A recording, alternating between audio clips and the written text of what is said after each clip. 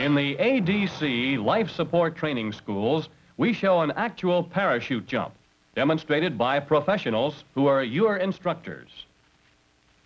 These schools were established by ADC at Tyndall Air Force Base, Florida, and Perrin Air Force Base, Texas, in 1964. To provide the air crewmen with the confidence needed to follow correct procedures for their survival, every 3 years, crewmen from squadrons throughout the command must take a week's training at one of the schools. They come in all ages and ranks from general to airman.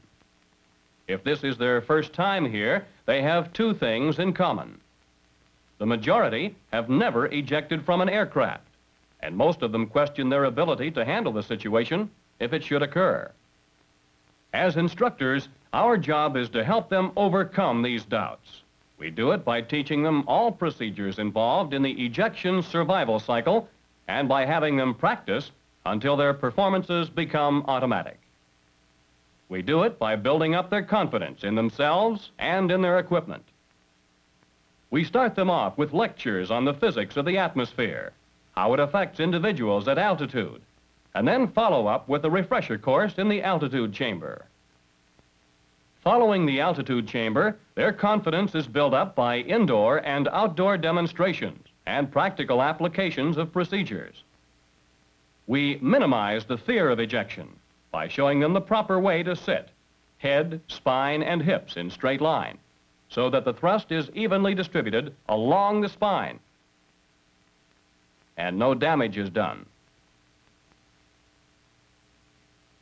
We go into detail about their personal equipment and the advisability of checking it out before every mission, of knowing the contents of the medical kits and what they can do for an injured airman, how to effectively operate their radios and beacons and other signaling devices such as the Mark 13 day-night flare, the pen gun,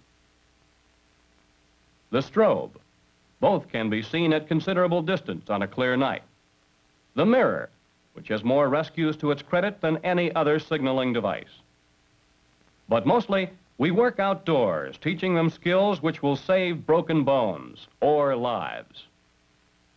We show them how to make parachute landing falls, how to approach the ground with head level, eyes on the horizon, arms folded, feet and legs together, knees bent but under control.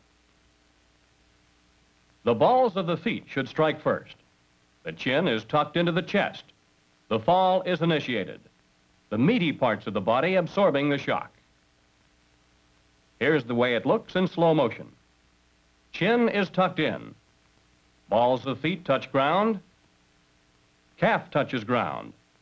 Then the thigh, the rump, and the back.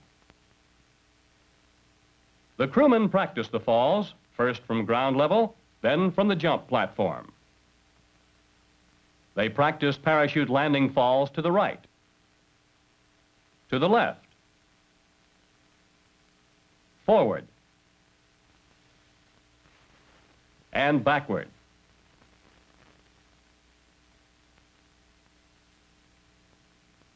They practice until they achieve a high degree of proficiency.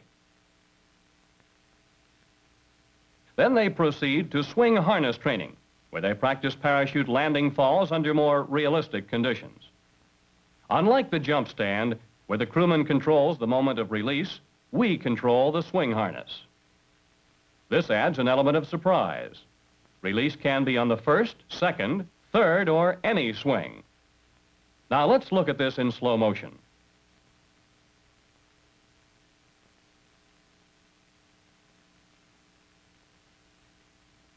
Next, to prepare them to cope with parachute drag, we schedule a session with the wind drag machine.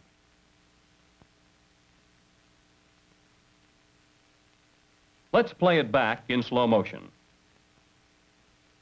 Watch how he rolls his hands down and up to the risers so he'll be able to release the chute. Then brings one leg up and kicks over on his back, which affords him more protection than on his stomach. How he spreads his legs to keep his body from rolling, and pulls down safety covers and releases canopy. Finally, we make them familiar with their personnel lowering device, a nylon escape rope that will get them to the ground if their canopy hangs on a tree. Descent is controlled by a friction brake, operated by the parachutist.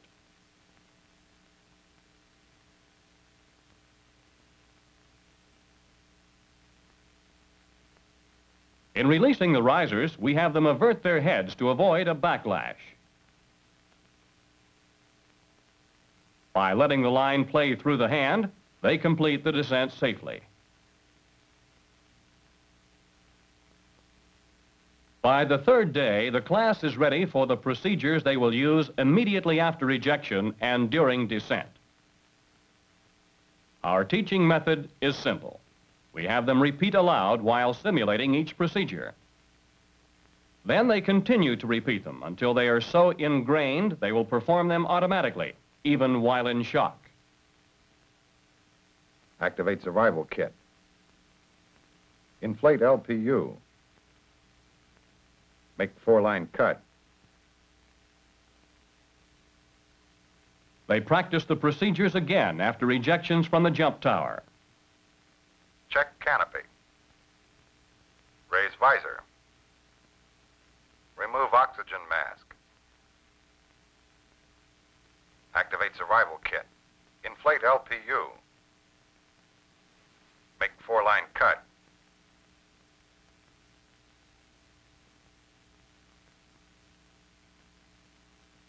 Hook life preserver in front. Survey terrain. They learn about water landings. Never release the canopy until the feet touch the water. Close canopy release safety covers. Turn to face the canopy and paddle away using the arms only. They learn rafting procedures, how to get aboard any type of raft. They learn to get free of a canopy if it should fall on them during a water landing.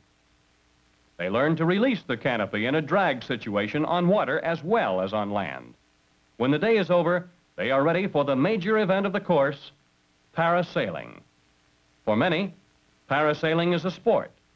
But at the ADC Life Support Training Schools, it is serious business, a meticulously organized and executed operation where nothing is left to chance.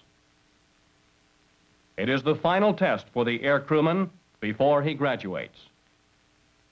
For him, it carries the ejection to rescue cycle to the ultimate stage, short of actual ejection from an aircraft. Once launching starts, a student will be airborne about once every 3 minutes, with each student making 3 flights.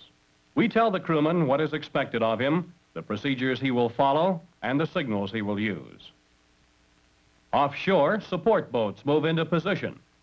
The towboat, the boat that will pick up the parasailer, the boat that will pick up the canopy. In moments, launch preparations are completed.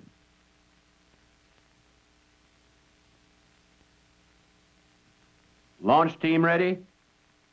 Boat 1 is ready.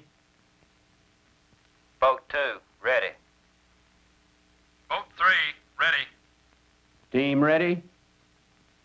Tension. Tension. Tension. Launch. Launch. Launch. With the wind in his face, he takes off. The rate of climb is fairly rapid at the start, but decreases slowly as height is gained. Depending on wind and length of tow line, altitude ranges from 250 to 600 feet.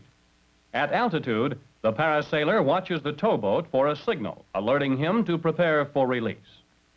When the signal is given, the parasailer acknowledges and activates the release. On his way down, we grade his performance as he goes through the procedures he practiced during the last few days. Ejection is a hazardous experience. Before the ADC Life Support Training Schools were established, 1 out of 3 crewmen was either seriously injured or killed. Now 97% of all ejections involving ADC air crews are successful. The primary factor in this success is the confidence gained by the graduates of these schools. Let's return to the F-106 pilot. He has the confidence in his ability to make the split-second decision that will save his life. He has mastered the required procedures, so he could perform them automatically, even if he was in shock. Learn your procedures, and learn them well. This could be you.